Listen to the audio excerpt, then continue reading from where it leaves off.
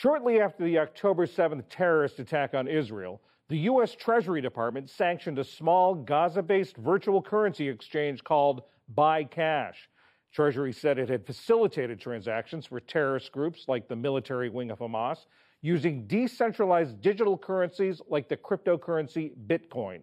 Ali Rogin tells us how terrorist groups try to use cryptocurrency to avoid banks and launder money and how law enforcement is responding. Experts in terrorist financing say the military wing of Hamas was an early adopter of cryptocurrency, soliciting Bitcoin donations starting in 2019.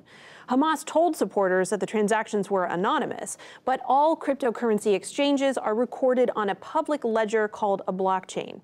That allowed the Department of Justice to confiscate 150 crypto accounts associated with Hamas's al-Qassam brigades in 2020.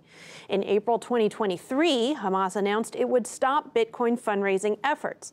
But as the Treasury Department's new sanctions show, terrorist groups including Hamas, Al-Qaeda, and ISIS are still finding ways to use cryptocurrency exchanges to raise and launder money and evade detection.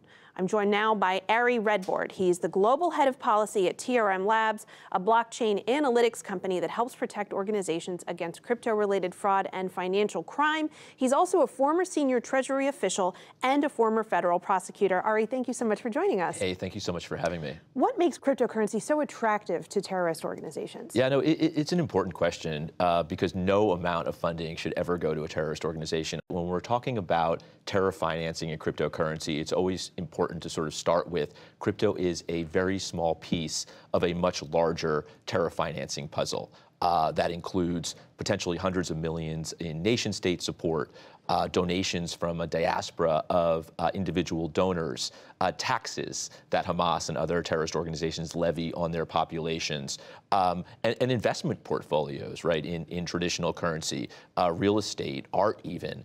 Terrorist financiers, like any other illicit actors, are opportunists, and they're using absolutely anything they can to raise funds, including crypto. So Hamas has been at it for a while, but it still represents a very, very small part of a larger effort from them to raise funds.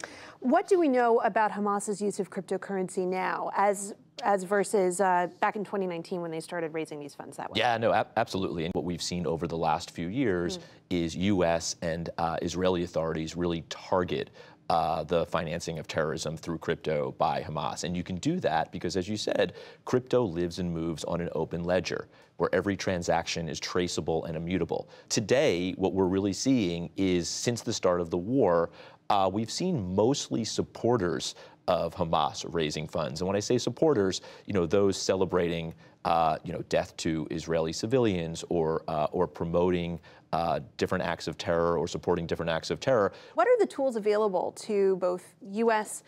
Bodies but also internationally in rooting out bad actors from using cryptocurrency? Every law enforcement agency in the U.S. and more globally are using blockchain intelligence tools like TRM to track and trace the flow of funds. I was a prosecutor at DOJ for many years, and I used to investigate cases involving networks of shell companies and hawalas and high-value art and real estate.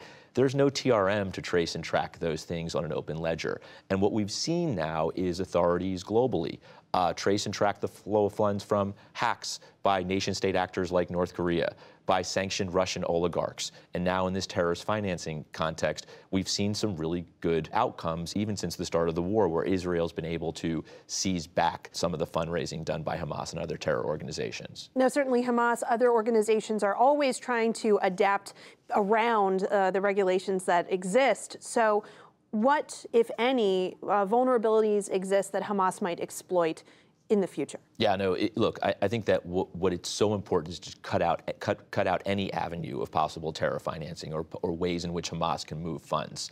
The reality is today you cannot use crypto very easily in the real world to buy things. So what a terrorist organization or any other illicit actor needs to do is convert cryptocurrency to traditional currency in order to use it. We need to cut off their ability to do that. And that means having really robust compliance controls on the on and off ramps, essentially the cryptocurrency exchanges. And that's really where regulation comes in. If you're a cryptocurrency business, if you're a large exchange that is in the United States or touches U.S. persons, you are required to have compliance controls for anti-money laundering. And most of them do today, sort of the large compliant exchanges that we think of.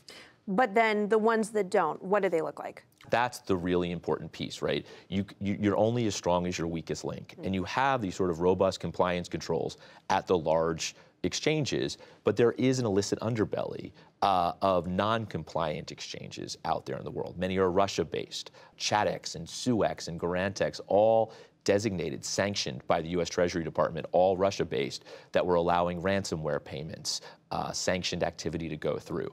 So it's a combination of ensuring that those off-ramps are strong, that compliance controls are in place at the compliant exchanges, but also go after the bad actors in the space who are facilitating this type of money laundering. Ari Redbord with TRM Labs, thank you so much for your time. Hey, thank you.